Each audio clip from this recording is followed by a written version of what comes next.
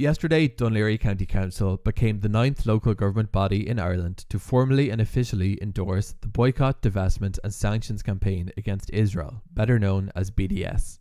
The movement was proposed by 3 local politicians, including Councillor Melissa Halpin of People Before Profit.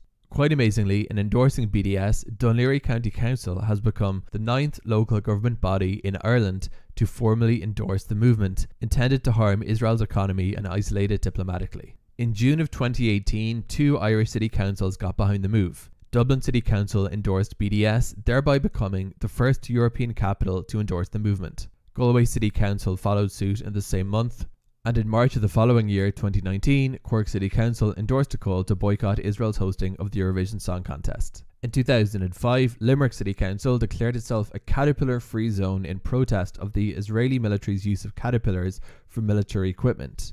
Collectively, this means that Ireland's 4 largest cities have all previously endorsed some form of BDS against Israel.